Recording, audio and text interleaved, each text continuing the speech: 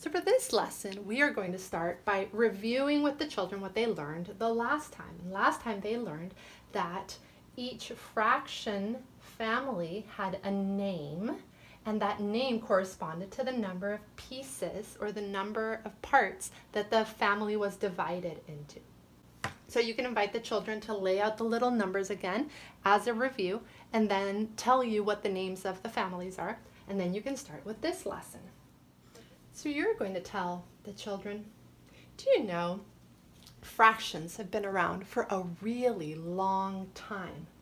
And basically, when we think of fractions, we think of dividing a number. Do you see how here I'm dividing this whole, just like this one, this whole, into 3 parts? How many parts am I dividing my whole into? The children will say 4. You can do a little bit of that with the children and then say, well, today I'm going to tell you where the name fraction comes from.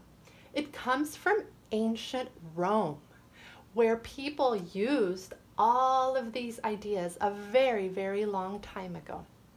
Now in ancient Rome, they spoke a language called Latin.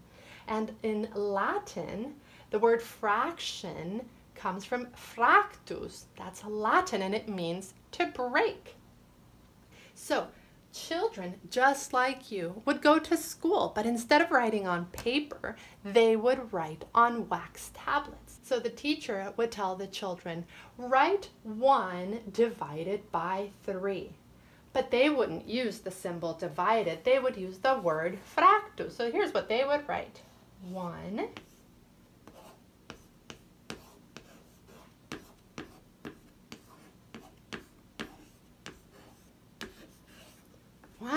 fractus 3.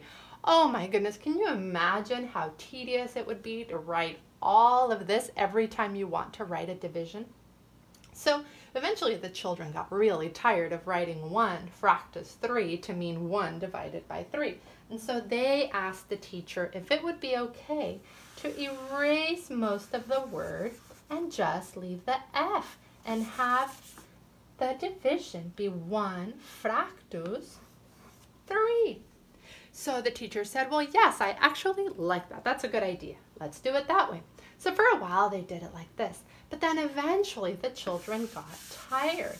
And they told the teacher, teacher, would it be okay if we write 1 and then instead of the F, we just write a line and then a 3. And we could still think of this line as fractus. So we could say 1 fractus 3, or 1 divided by 3. And the teacher said, well, yes, I don't see why not. That is something we can do. So for a while they tried this and they really liked it because it was easier.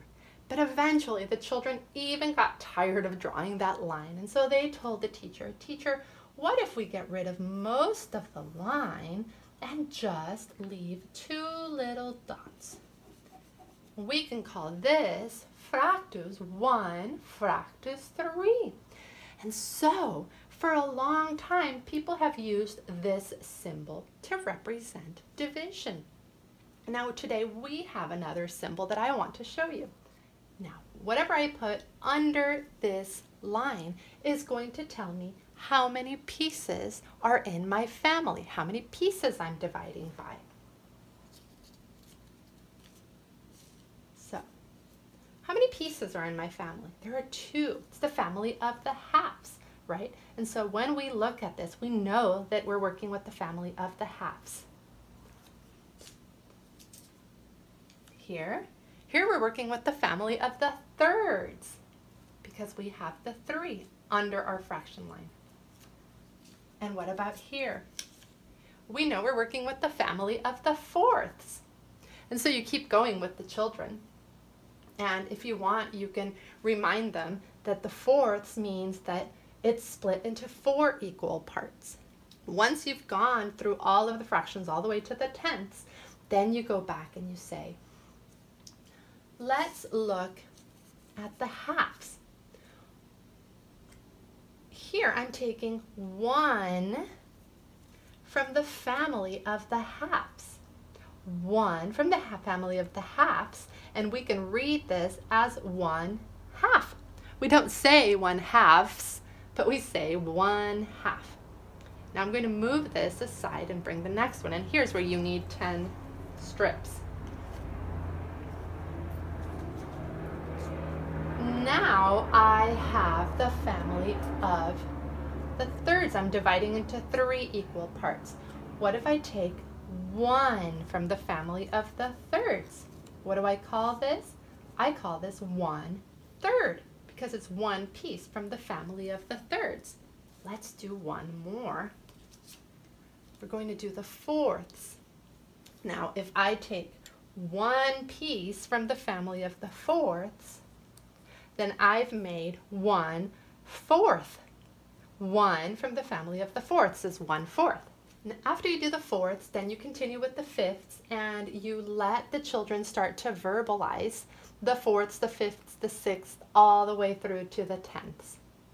Now, when you're done with this, there is a printout with tiny little fraction numbers, and you will invite the children to place each one of those fraction numbers on top of the corresponding piece. So for example, for the fourths, you will have 4 little papers. Each one will say 1/4, and you will place each one on 1/4. For the fifths, you will have 5 little papers. Each one will say 1/5, and the children will place 1 on each little piece. And at the end, every single piece in the fraction set will have its own little number.